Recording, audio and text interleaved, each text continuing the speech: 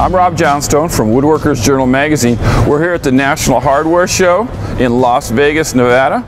Now we're also in the ZAR Wood Stain booth. Now most of us know how to apply a wood stain to raw wood and get beautiful results, just gorgeous results. But did you know you can use those same wood stains to upgrade existing painted or stained finishes? What's that technique called? Glazing. Glazing. This is David Mosier. He's from ZAR Wood Stains, and he's an expert on glazing. So I don't really understand what glazing is. Can you tell me? Yeah, well, glazing is to cover a painted or stained surface to really modify the tone of it, to create more interest in it. It pops the grain and gives it more of an updated look. Cool. So these are already finished surfaces. Already finished surfaces, and it's a simple process by applying some stain on the existing surface, whether it's your cabinet doors, hardwood floors, or molding. This is a really great way to get an on-trend look to old, dated pieces of furniture. So why don't we have David show us how it's done? Let's start with cabinet doors. Cool. What do you got here?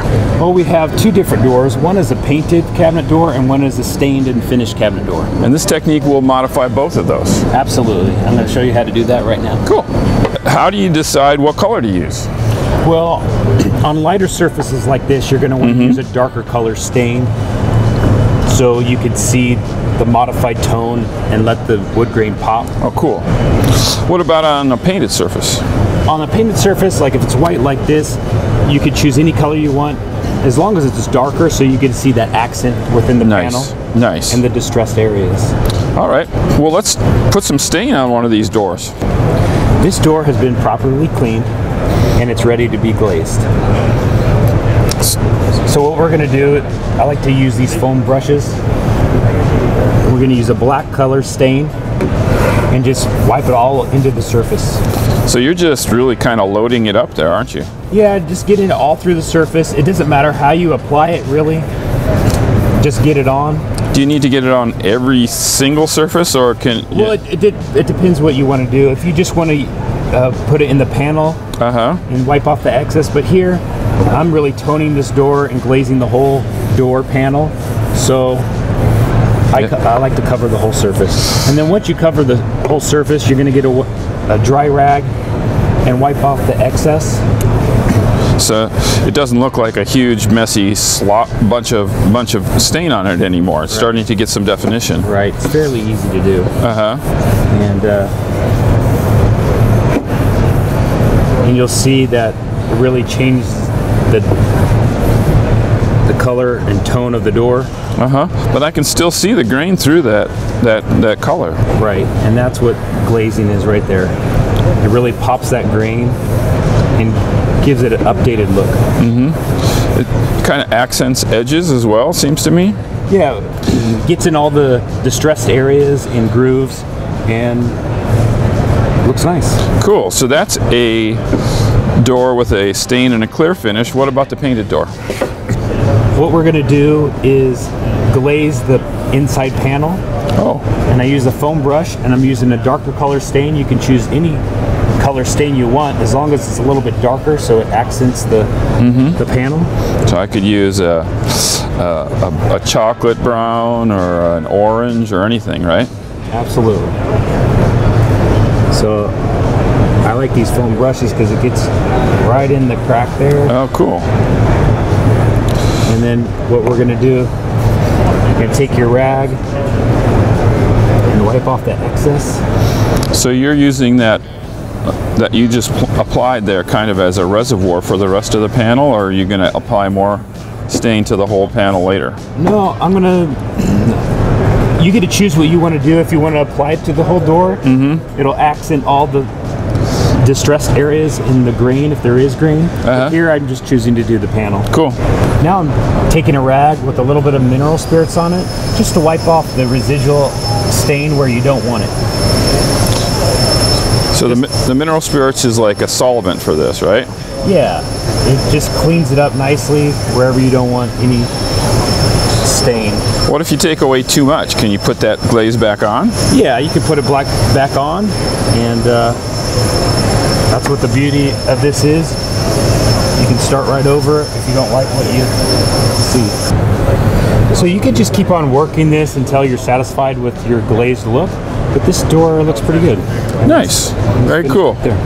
So now we've got this door, I see that now, and you taught me about the painted wooden door, but what about this?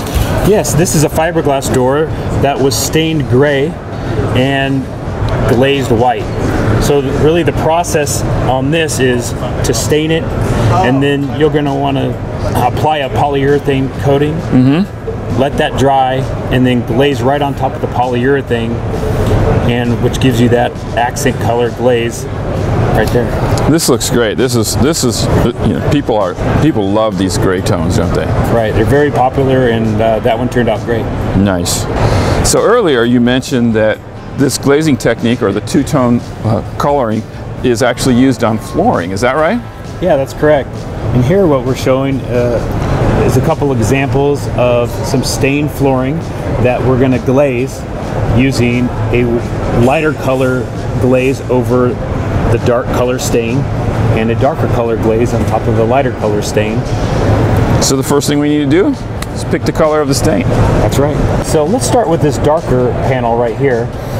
It was unfinished, so the first thing we did was stained it dark. Once that was dry, we applied a polyurethane coat, and you let that dry.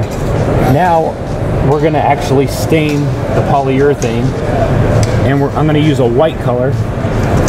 So you're staying with this idea of a contrasting color for your glaze. Exactly. So what I'm doing is just, again, it doesn't matter how you get it on there. We're just applying it on the whole surface. Make sure you kind of rub it into the grain. Looks like you're working, oak has kind of an open grain. You're just kind of working it into that. That's right. Nice. And then once that's on there, we're going to wipe off the excess. And you'll see when I wipe off the excess, it's only leaving it in the grain of the wood. Nice. That is really, really pretty looking.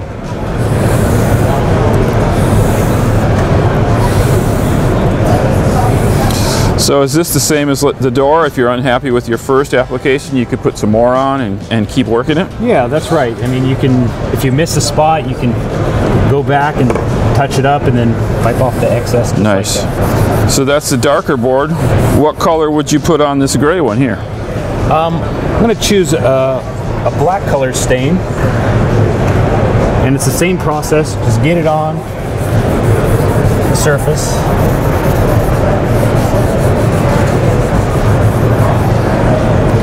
And we're wiping off the excess.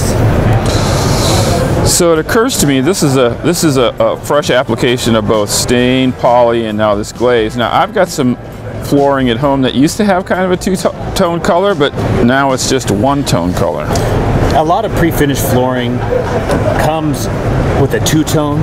That's what I have. Yeah, right. And eventually that gets worn out, and you want to refinish it. Well, to get that same look, you're going to want to use this exact technique. Cool. Now, once this glaze coat is dry, you're going to want to protect it by applying 1 or 2 more coats of ZAR polyurethane. So just like any other floor at that point. That's right. So these are some great results that we got with glazing. And the cool thing to me is it's the same ZAR stains that I've been using for years. And it didn't really even look that hard. It's really not. I think really anybody could do it. Just follow the steps. So if I was interested in doing this, where could I find the products to make that happen? You can go to our website at ZAR.com. That's it from here. Thanks for watching.